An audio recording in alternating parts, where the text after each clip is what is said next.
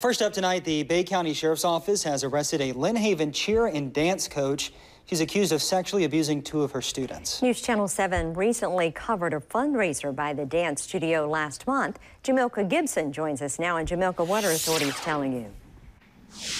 Hey guys, Azoya Williams is a cheer coach in Lynn Haven. She owns Xylo Dance Studio on Northeast Avenue. 33-year-old Williams was arrested Thursday evening. 2 of her now adult students claims Williams sexually abused them when they were as young as 13 years old.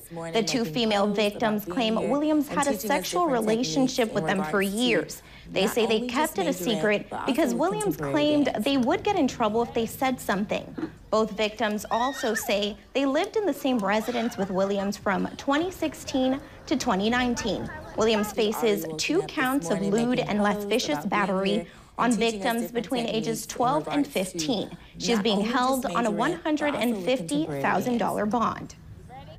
I do have a very high concern that there is going to be more victims. I implore the community, if they know of any information in regards to Ms. Williams or any other possible victims, to please call myself, Corporal Amy Burnett, at the Bay County Sheriff's Office.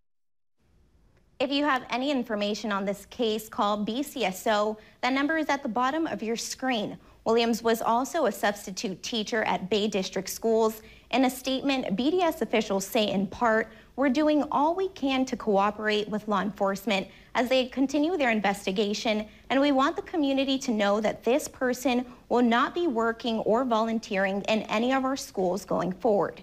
We'll have the full statement on WJHG.com. Back to you guys. All right, thank you, Jamilka. We'll continue to follow this story as the case develops.